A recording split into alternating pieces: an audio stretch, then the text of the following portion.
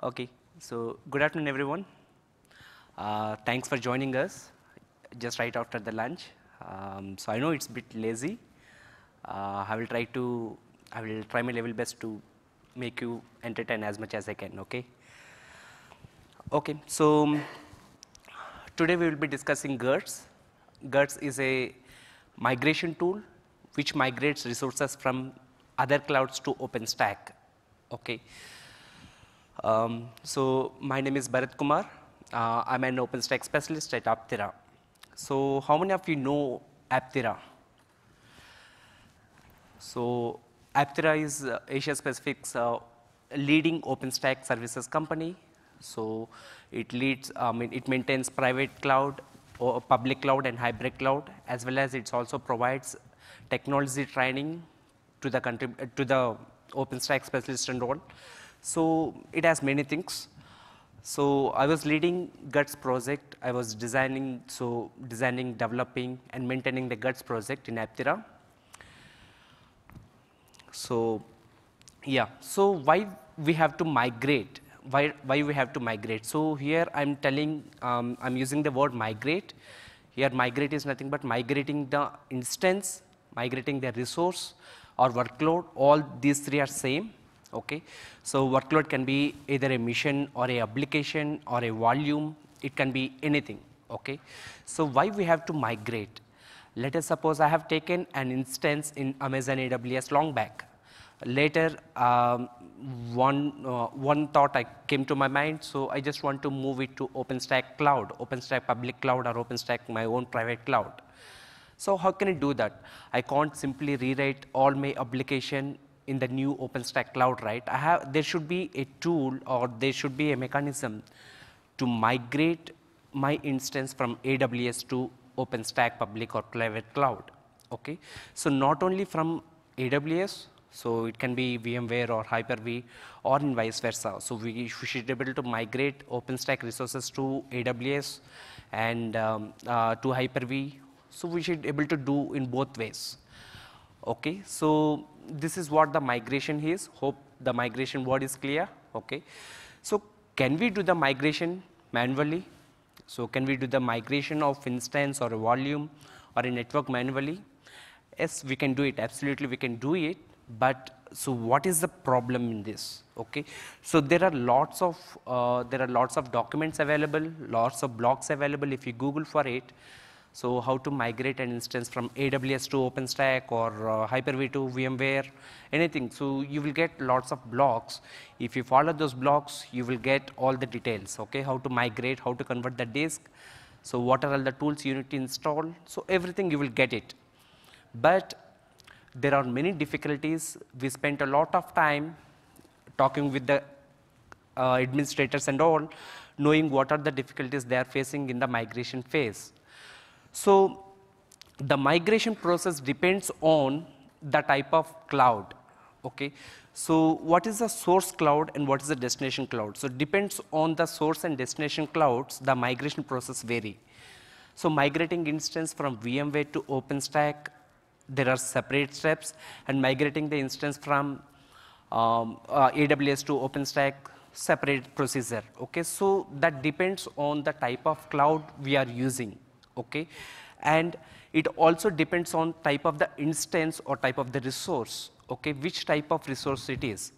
If the instance is of Windows machine, the steps will vary. So we have to the disk formatting, everything is different. Okay, so if the instance type is of Linux, that is different. Okay, so it depends on the type of the cloud as well as the type of the instance. Okay, so it's not the same way to migrate everything. Okay, and the second thing is, so there are some hypervisor specific tools. Okay, so if we are booting instance in VMware, it requires VMware tools. If you're booting instance in OpenStack, it requires whatever tools. Okay, so when we are migrating, we also need to take care of those tools. Okay, so we need to remove the VMware tools as we are moving out of VMware, and we have to install whatever tools as we are moving into OpenStack. So we have to manage everything. We have to do everything manually. Okay, and so there can be too much amount of data. So one instance is nothing but a single single disk, it can have many disks attached to it. So maybe in terabytes of data, so petabytes, so we should be able to migrate everything in a secure way. Okay. So the same process, okay, so all these are acceptable, okay, so I can do all these things of my own manually, I can follow the blocks, I can follow all the tools and all, but I can do it for one or two resources, I can migrate one or two instances, but let's imagine I have total hundreds of instances, hundreds of resources. How can I do all those? So it's very repetitive and very complicated steps. So to do that, so we need to have an automated tool to migrate everything at once. Okay. So the migration should be simple. So we should be able to migrate the instances in a simpler way, in an automated way. Okay. So this is where GUTS came into the picture. Okay.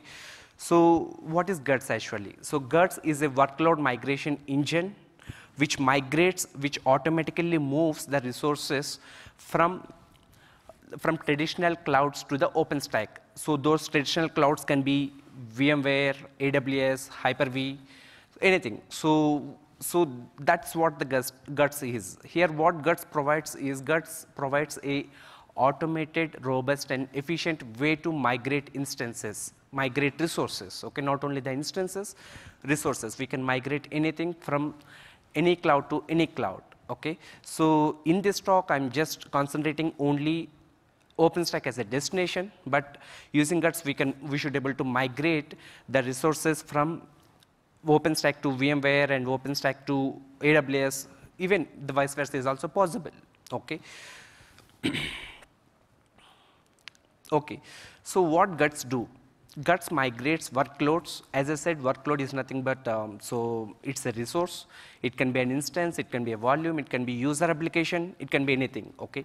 So it migrates the workload between traditional platform to the OpenStack, like VMware, Hyper-V, AWS to OpenStack, and public cloud to private cloud, okay. I just want to move out my VM from public to private, okay.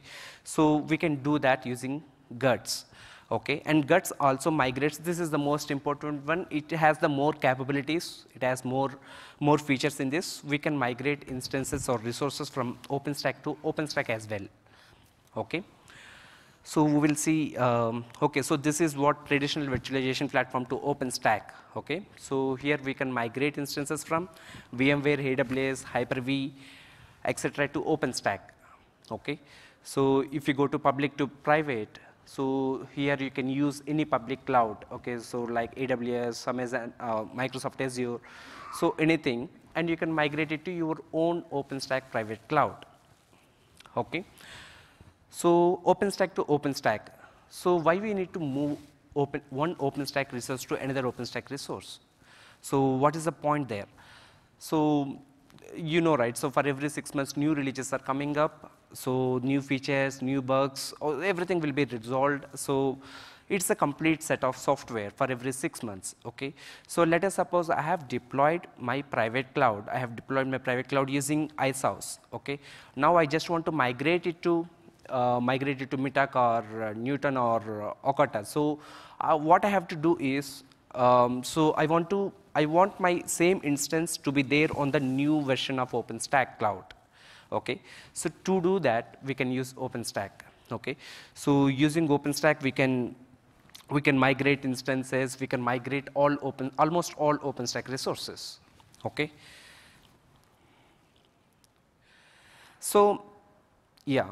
So OpenStack to OpenStack migration requires in this case, okay. So when we do the cloud upgradation, so when we are upgrading the cloud or any maintenance phase, when we are moving the resources out of source OpenStack cloud to the destination OpenStack cloud, we can use GUTS, okay. So currently GUTS supports almost all the OpenStack releases from icehouse to the latest one, Okta. So and it continues, it's not the limited, so it continues, okay. So now we can migrate instances, we can migrate any resource from Kilo to Newton, Kilo to Mitaka, or Mitaka to Okta. So any combination is possible. Okay, so in OpenStack to OpenStack migration, it can migrate almost all OpenStack resources. Like it can migrate tenants, it can migrate users, it can migrate security groups, key pairs, flavors, networks, volumes, and instances. Okay, this is the current set of resources that we are supporting. In future, we can add more. We can add heat stacks. We can add anything. So everything is pluggable. Okay, so we can easily add new resource types. Okay, so using this, what we can have is we can have the same set of environment, same users, same key pairs with the same name. Okay, so but not the key is not the same, but with the same name. Okay, even flavors, security groups, everything will be there. Okay, so you will feel the same environment in the new cloud as well using guards. Okay, so this is what the advantage. And so obviously, we can migrate user applications as well. When we are migrating workload, when we are migrating volumes and instances, obviously user will get his own applications on the new cloud. Okay, so there is no doubt in that. Okay. So now we came to know that, so the missing piece in the migration puzzle is guards. Okay. So now let's know more about guards, how it is going to function, what are all the internal things and all. Okay, so guards is the distributed, interactive, synchronous, and pluggable product. Okay, it follows. It looks like all OpenStack, remaining OpenStack components. So it is distributed and all. It is synchronous, pluggable, everything. So it has almost all OpenStack features. So it is distributed. Okay, so like other OpenStack components have some internal components, right? So in the same way, guards have guards API, guards scheduler, and guards migration. So all these three will communicate through a messaging queue bus. So those three will be in sync. Okay, so and those are interactive. So what guards do is, guards will interact with the source cloud RESTful APIs to get the information about the resources, and guards will also interact with the destination cloud RESTful APIs to create resources on the destination side. Okay, it knows how to communicate with source and destination clouds. Okay, let's suppose so when I'm going to add a new cloud, Microsoft Azure, to support guards. Okay, so I should we should have a driver which interacts between guards and Microsoft Azure, and so that will be in synchronous. So let us suppose I'm going to migrate. So using guards, I can migrate 1 to hundreds of instances at a time, hundreds of resources at a time. Okay, but these many migration processes are going on at a single point of time, so there can be many synchronous issues will be there. But guards will follow the synchronous. It will have all the logs and all, so everything will be very robust way. Okay, so it will work in a robust way. And it's pluggable. Okay, so like other OpenStack components like Cinder, Nova, and all, it just follow the pluggable architecture. Like, so in Cinder, if you know, the Cinder volume will be there, so we can add, let's suppose if I'm, if LVM is there, or Gluster is there, or Ceph is there, they're going to have their own drivers. They're not going to disturb the core Cinder functionality, the core Cinder modules. They're just adding the new features, they're just adding the features to the drivers file. In the same way, guts doesn't know anything. Guts doesn't care about any source cloud or destination cloud, any type of, it doesn't know how to communicate with VMware or OpenStack. It doesn't know anything. Okay, so what it will do is we have to write our own drivers to communicate with OpenStack or whatever the cloud that we want to support. So we design guards in such a way so we can add or remove clouds. So at any point of time, so OpenStack operators can do that. Okay. So let us suppose if tomorrow if I want to add support to new type of cloud, I can do it. I can do it using this pluggable architecture. Okay. So it has some set of functionalities that we have to implement when we are adding a new cloud. Okay, so till now, so these are the system components of GURTS. Okay, like other OpenStack services like Nova and all, we have an API. So we have a scheduler and we have migration engine. Okay. So what GURTS API will do, like other API services, this API service accepts and responds to the request from the end user API calls. Okay, and it enforces some policies like administrator can do these many things and normal user can perform only these things. So GURTS API will enforce all these policies on the operations. Okay, by default it listens on 7000 port. Okay, I hope none of the OpenStack services are using that port. So it listens on 7000 port. Okay, and if you go to the scheduler, it schedules the migration operation to the appropriate migration node. So we can have any number of migration services running. It is completely distributed way, so that we can have GURTS API on one node, GURTS scheduler on another node, and we can have multiple GURTS migration node on separate nodes. Okay, so like Nova Compute, Cinder Volume, like that. Okay, so here what GURTS scheduler will do is it will take the request from the API and it will forward it to the appropriate migration node. Okay, so and also what scheduler will do is it periodically collects the status of each and every migration node. It will know for every 1 minute or every 2 minutes, again it is configurable. So whether that migration node is up and running or not, how much conversion space available, how much free space available, and so whether it is reachable, so everything it will calculate. So based upon that, it will apply some filters and then it will schedule it to the proper migration node. Okay, so yeah, and this is the actual migration engine. So GURTS migration. So this is the service. We can have multiple instances of this GURTS migration service. So we can run on as many services as we want. Okay, this daemon will do the actual operation. It will get the resource from the source cloud. It will create the resource on the destination. So in the intermediate, we have many things to do like disk conversion, installing and uninstalling tools. Everything will be done using GURTS migration. Any doubts till now? Okay, so this is the architecture. So we have GURTS API. So end user will communicate with GURTS API, and along with that we have GURTS client and Horizon client. So through clients, end user will communicate with GURTS API. So GURTS Python client is that. And we have a centralized GURTS database that can be MySQL or so PostgreSQL or anything. So, and we have common messaging queue bus, that is RabbitMQ queue. So we are using by default, we can use QPID or 0MQ or anything. So we are using GURTS scheduler to schedule the migrations to the underlying migration nodes. Okay, so these migrations will communicate with the underlying cloud environments. So those can be OpenStack, those can be VMware or Hyper-V, so anything. So you can see all, I don't know the color. So it's okay. So let's take it right. Okay, so those red colors are all RESTful APIs. Okay, and if you see the green color, those are RPC calls. Okay, so this is the architecture.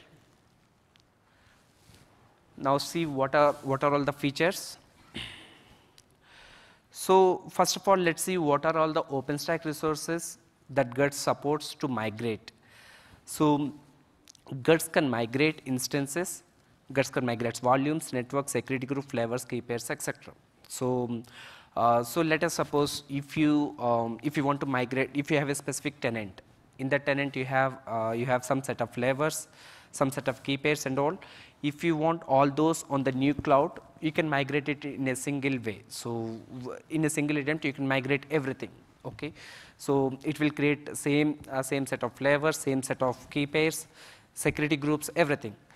So and one more thing to point is, so GURTS can also migrate ephemeral disk. Okay, so generally OpenStack in Nova we cannot snapshot ephemeral disk. Okay, we can snapshot only the root disk, but guts can even migrate the ephemeral disk space as well. Okay, so it can migrate that disk as well.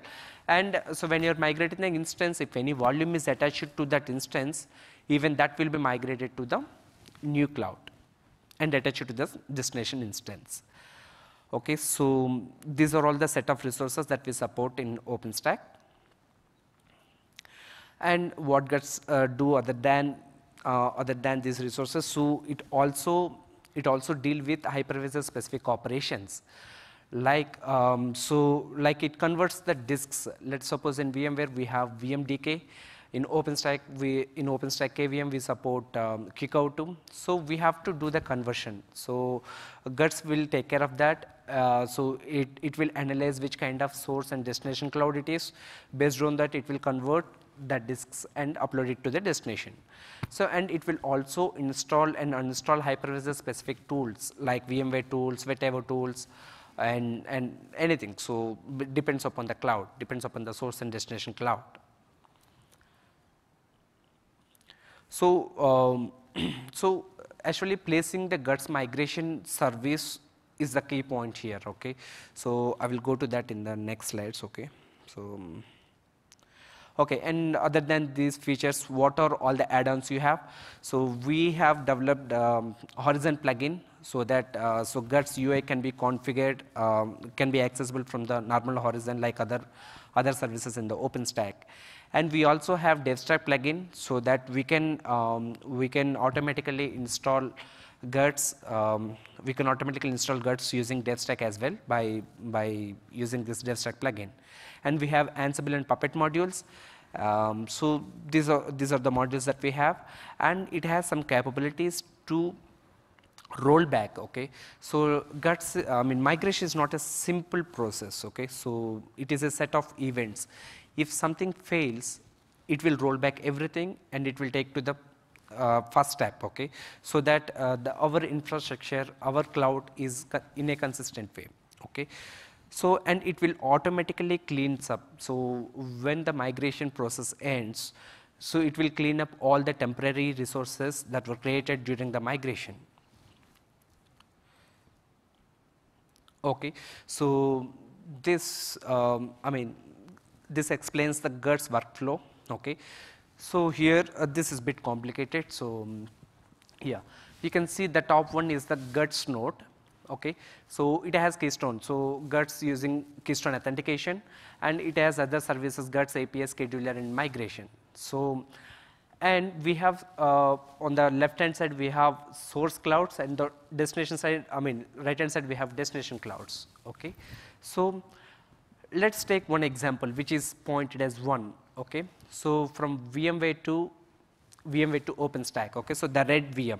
Okay, so on source and destination, on both the things, we have guts migration service running. So as it is VMware hypervisor, so that will be in the format of VMDK. Okay, so we have to convert them to kickout.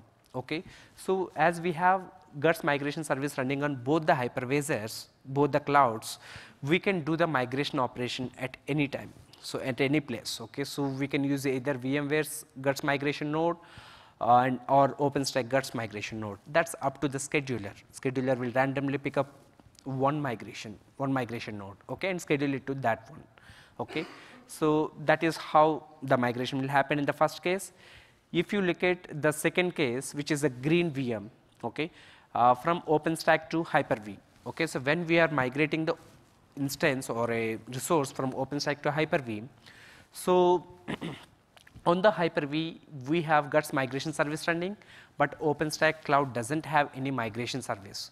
So all the conversion, all the migration process, the engine will run on the Hyper-V side. Okay, so what it will do is the migration node, the migration service will pull all the resource details, resource data and all from the OpenStack source cloud, and it will do the conversion there in the Hyper-V side and upload it to the Hyper-V. So and boot the instance there. So that's what the second case. If you look at the third case, when I'm trying to migrate the instance from Hyper-V to VMware, both the clouds doesn't have guts migration service running. Okay, so I can use any of the other available guts migration node. Okay. So for that instance, so I'm using the top one, so guts migration. So in this case, what will happen is the entire resource, the data will be copied from Hyper-V to guts node. It will convert, it will do some disk operations and all, it will install some cloud specific tools and all, and then again it will send it back to the VMware. Oh, is it? Yeah, to VMware. Okay. So that takes more time compared to earlier two cases. Okay, because it has to it has to upload the entire data from Hyper-V to guts node, and again back to guts node to the VMware. Okay. So this takes more time compared to first two cases. Okay. So placing the guts migration service is the key point to optimize the migration process.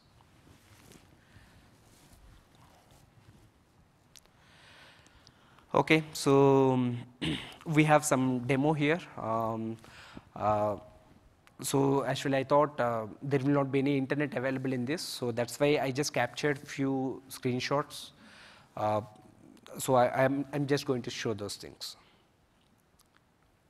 Okay, so this is CLI, this is using CLI. So here in this case, what I'm trying to do is, I'm trying to migrate, I'm trying to show the migration between VMware to OpenStack. So VMware to OpenStack. So here I have source cloud and destination cloud. Okay. So here the source will be the VMware and destination will be the OpenStack. Okay. So this is the command to add VMware source client. Okay. So I'm going to add a source cloud. So using guts source create. So guts has its own Python client. So using that we can add VMware source. So we have to pass all the credentials to that. Okay, so we have to pass vSphere or VMware credentials to that, like what is the username, password, what is on which host it is running, and which port we need to use and all. So all these things we have to pass it to the guts. Okay.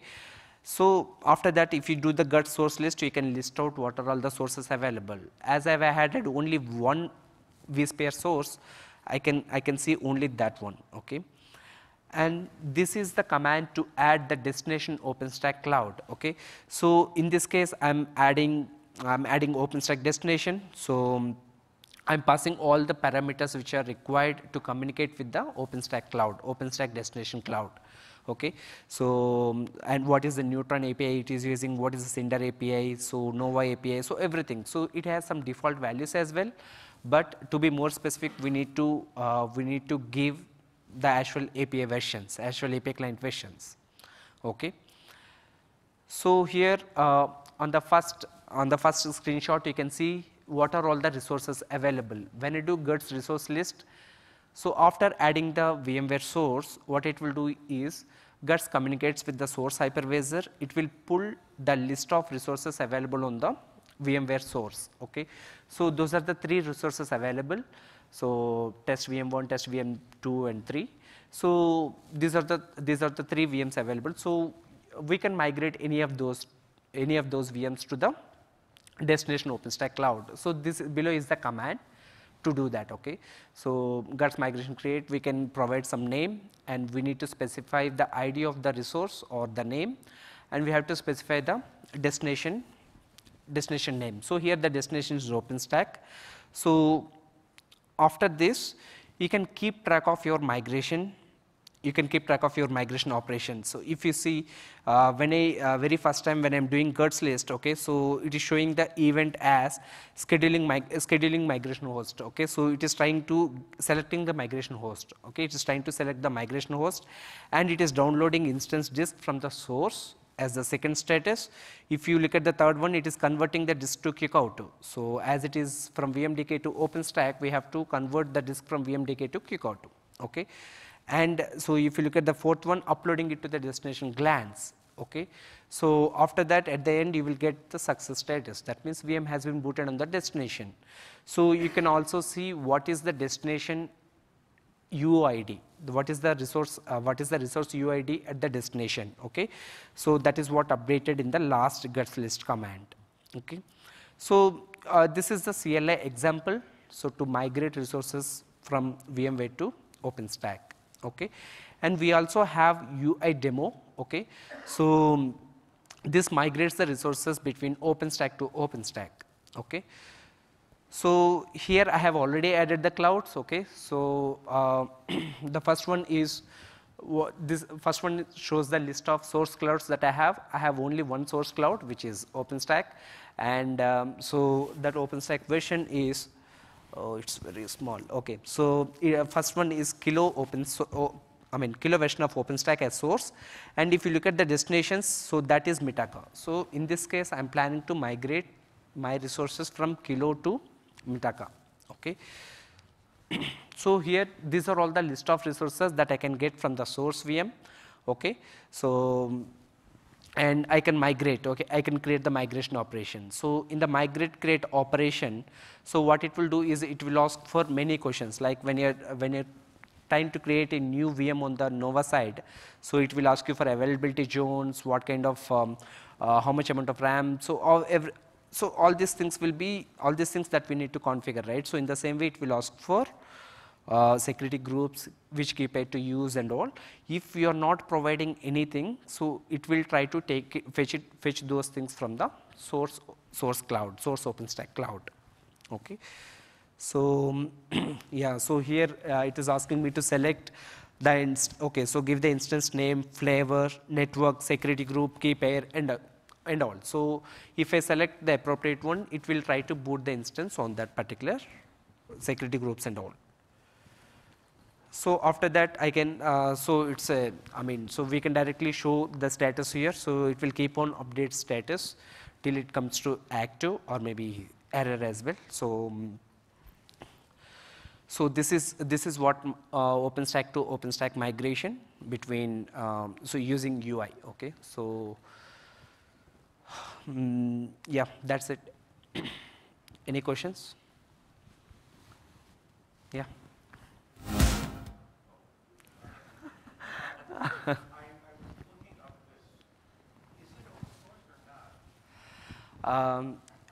Yeah, so the question is it open source or not? So no, it's not open source. Sorry?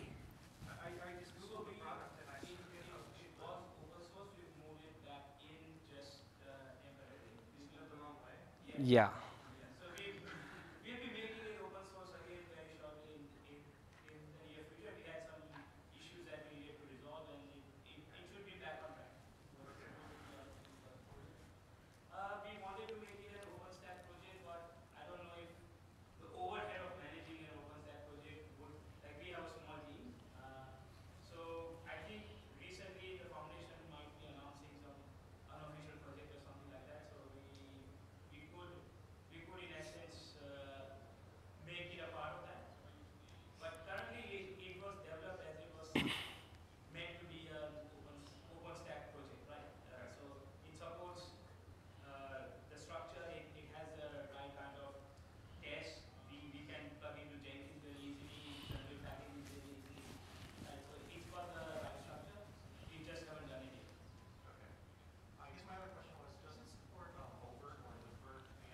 Sorry, which VM?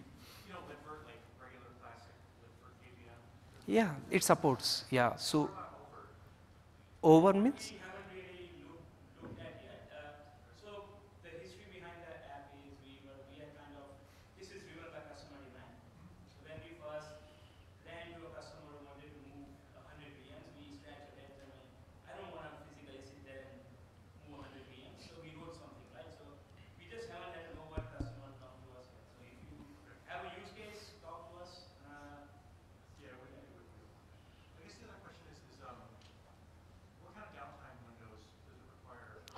That depends on the source hypervisor. So in OpenStack it supports live snapshotting, right? So what we can do is, as instance is running, we can take a snapshot, so it doesn't have any downtime.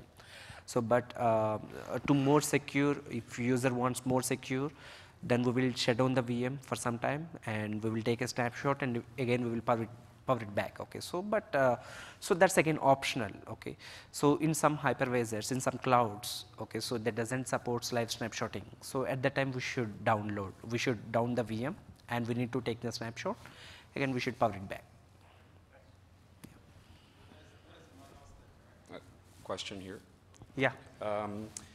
In terms of commercial offering, how you guys are organizing these? This is a software as a service based. It's a license or subscription based. How Aptera is promoting the guts, and even if you don't have these already settled, but how you guys are thinking about going on. And secondly, what are the examples, not mention names, but cases that you guys already have on production that you're working with? I can answer the commercial side of things. All right. So basically, until now, we've kind of had it as an add-on to our consulting and managed services. So a customer comes to us and goes, I'm doing this project, I want to migrate the VMs. We would include guts as a part of it. We are looking at doing it on a per VM or a per migration basis, or we are open to partners coming to us and us bundling our solution with them. I mean, we are a company that believes in open source, and we are a company that believes in working with partners. So if there's a model a partner can think of, we'll be happy to work with it. As far as production is concerned, most of our use cases have come from kind of the big data side, and also from where people have wanted to implement big data, but they're stuck with VMware, and they decided to go with dish the whole thing and start afresh. And that's we have about 3 or 4 of those in production right now.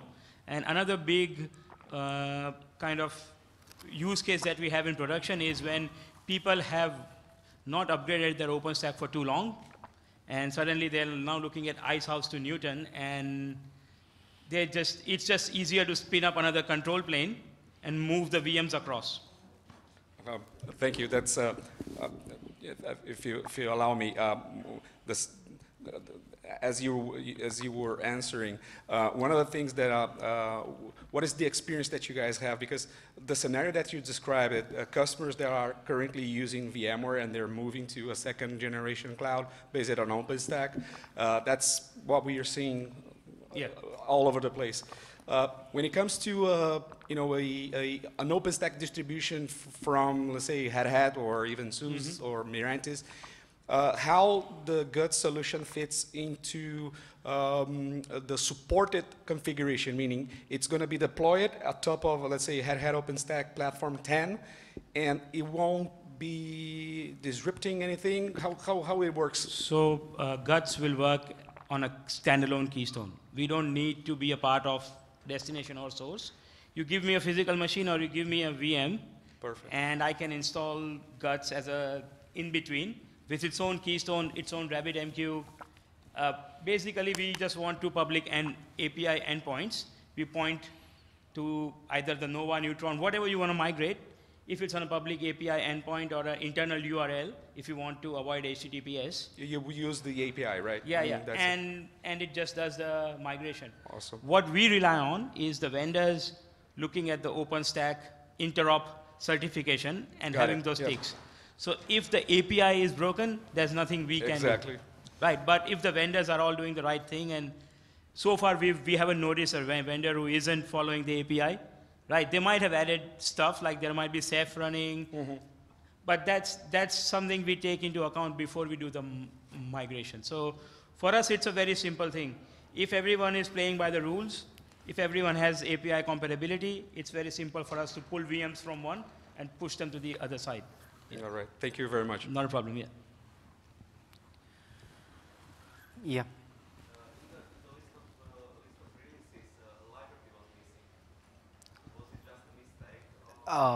Reliability, yeah, that was, I didn't mention that, but obviously it has the reliability. So we are just it has a set of events, right? After every event, we are checking whether that event is successful or not. So if it is not successful, we will redo it again, and we will go back to the previous state so that we can maintain the consistency and reliability. Yeah, after creation in the destination side as well, we are just verifying whether the same kind of data we have or not. So everything that we are verifying, so that we can have the same. Then only we are saying that this migration is successful. Okay, thank you.